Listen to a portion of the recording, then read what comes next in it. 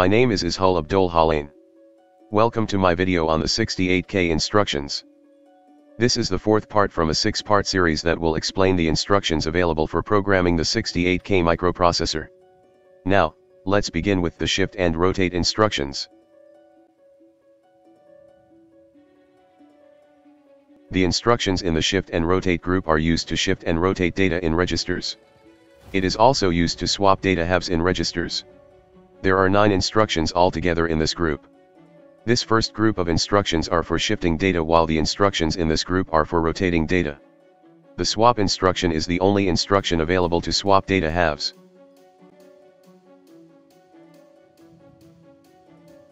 Now it's time for examples. The first example is the ASR instruction used to arithmetic shift write data in an operand. The number of times that the data is shifted can be specified by the programmer in a variable count in the instruction. Data is shifted 1 bit at a time until the number of shifts equals to the specified count. The general syntax shows that 3 variants are available for the programmer to use. The operand size is byte, word, and long word. All of the status registers are affected after execution of the ASR instruction. In this example, register D0 initially contains the hexadecimal value of D5. ASR.B3, D0 is to be executed. Note that immediate data 3 specified in the instruction will shift the operand 3 bits to the right. During execution, register D0 is initially reconfigured as shown here. The C and X flags are connected to the LSB of D0, the MSB is fed back into itself. Now let's begin with the shift right operation. Data D5 is loaded into register D0. Then, the first shift to the right is executed. This causes the 1 in bit 0 to move into the C and X flags. The 0 in bit 1 is shifted into bit 0. The 1 in bit 2 is shifted into bit 1, and so on and so forth. However, since the MSB is reconnected to itself, a new 1 is written into bit 7 during the first shift operation. This shifting process is repeated 3 times. At the end of the second shift, D0 contains 11110101. The C and X flags are both 0. The third and final shift results in D0 equals 11111010. The C and X flags are both 1. Thus, the 32-bit hexadecimal value in D0 is 000000FA. The status register is 11001. X and C are both 1 because a 1 was shifted into both of them during the final shifting process. The N flag is 1 because FA is a negative 8-bit signed number, Z is 0 because the result is non-zero. The overflow flag, V, is 0 because no overflow occurred during the shift operation.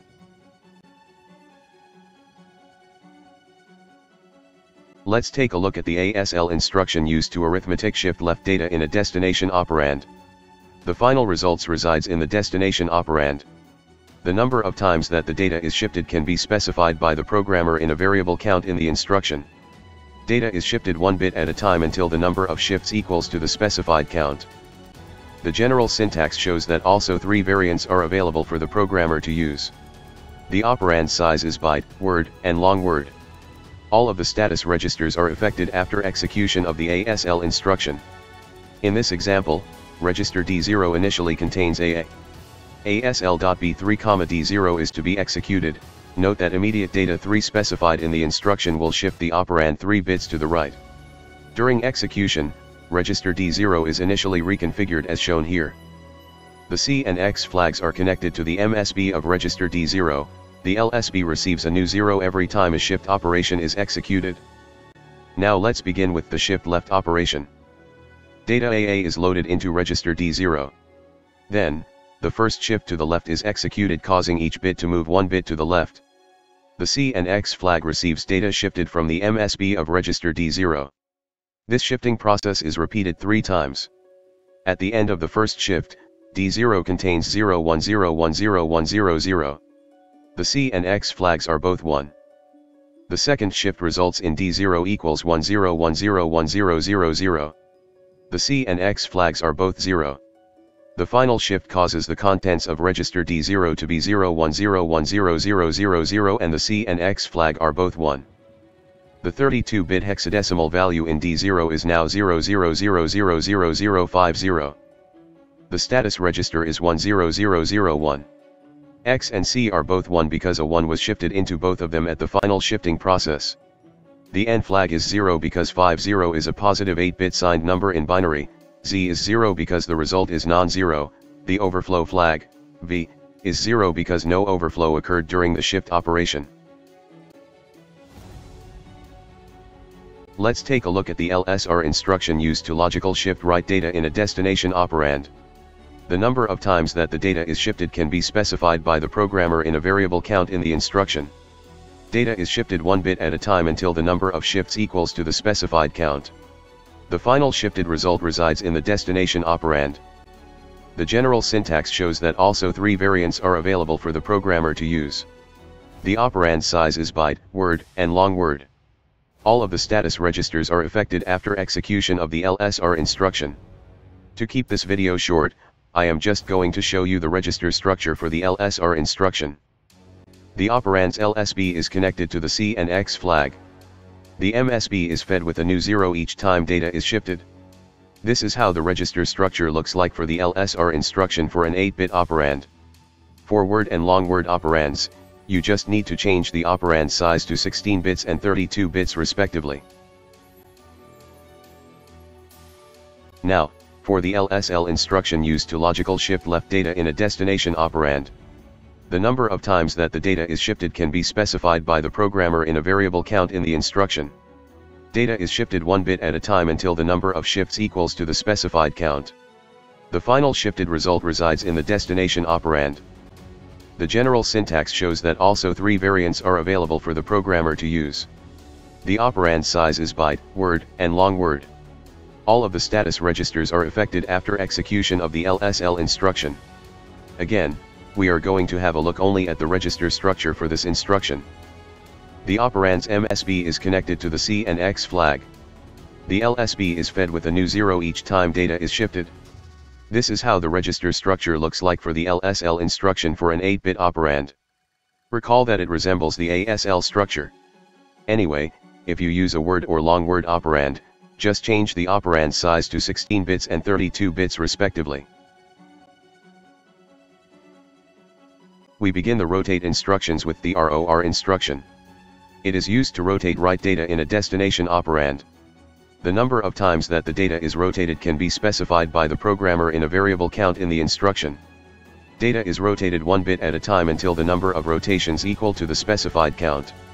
The final rotated result resides in the destination operand. The general syntax shows that also 3 variants are available for the programmer to use. The operand size is byte, word, and long word. All of the status registers except the X flag are affected after execution of the ROR instruction. Again, we are going to have a look only at the register structure for this instruction. The C flag is connected to the LSB. The LSB is also connected to the MSB. Each time data is rotated, bit 7 data moves to bit 6, bit 6 to bit 5, bit 5 to bit 4 and so on and so forth. On the other hand, data in bit 0 is rotated around into bit 7. It is also moved into the C flag during rotation.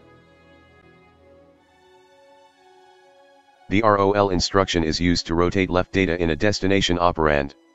The number of times that the data is rotated can be specified by the programmer in a variable count in the instruction. Data is rotated 1 bit at a time until the number of rotations equal to the specified count. The final rotated result resides in the destination operand. The general syntax shows that also 3 variants are available for the programmer to use. The operand size is byte, word, and long word. All of the status registers except the X flag are affected after execution of the ROL instruction. Again, we are going to have a look only at the register structure for this instruction. The C flag is connected to the MSB. The MSB is also connected to the LSB. Each time data is rotated, bit 0 data moves to bit 1, bit 1 to bit 2, bit 2 to bit 3 and so on and so forth. On the other hand, data in bit 7 is rotated around into bit 0. It is also moved into the C flag. The ROXR instruction is used to rotate write data in a destination operand. The number of times that the data is rotated can be specified by the programmer in a variable count in the instruction. Data is rotated 1 bit at a time until the number of rotations equal to the specified count. The final rotated result resides in the destination operand. The general syntax shows that there are three variants of addressing modes available for the programmer to use. The operand size is byte, word, and long word. All of the status registers are affected after execution of the ROXR instruction. Again, we are going to have a look only at the register structure for this instruction. The X flag is connected to the MSB. The LSB is connected to the C flag. The LSB is connected to the X flag.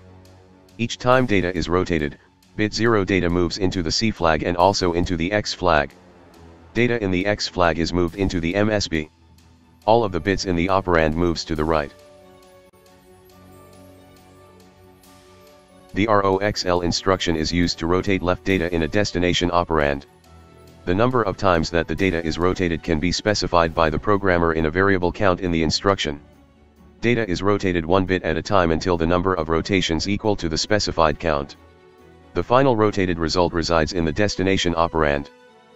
The general syntax shows that there are three variants of addressing modes available for the programmer to use. The operand size is byte, word, and long word.